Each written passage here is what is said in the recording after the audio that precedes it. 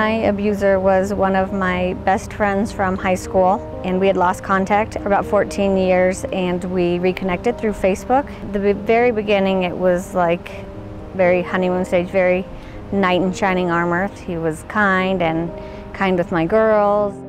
I noticed a change about a month into the relationship.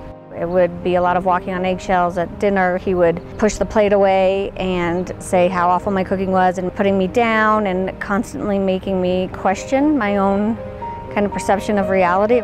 The night that my abuser attempted to kill me, we had gone to dinner and gone out and with some friends. And when we got home, he started immediately arguing with me, and I had just had enough. So I said, I'm done. I'm going to bed. I want you out in the morning. This is not going to work. It's over. And the next thing I remember is I had woken up in the bathroom and there was just blood covering the whole bathroom. He then strangled me to unconsciousness, and the next thing I remember was waking up outside.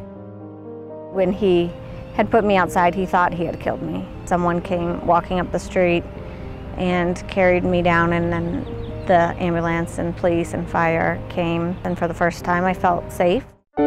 Having an advocate come to the hospital and just be there for me was huge. She's the one that made me want to volunteer at TESSA and want to go through the advocacy training. I made sure to speak at every single court hearing that there was, whether I had to speak or not, because I felt like he took so much from me that night that every time I spoke, I got a little bit back. So as hard as it was, having the support of not just family and friends, but TESSA's support through the counselor I was seeing in as well as the advocate made it so much easier. It helped me to take my life back.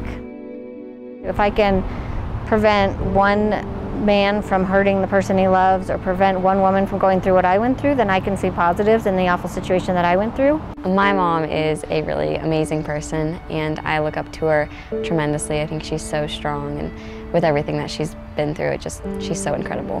When my mom comes and speaks to my school, I think it's so amazing just because it not only spreads awareness, but I think it kind of shows people that like this happens in everyday life. Kind of opens people's eyes to what's really going on. My girls are now 14 and 16, and we've grown together and we've healed together with this experience. So it's definitely a part of our lives now, but in a very positive way. I now have this huge passion to help others.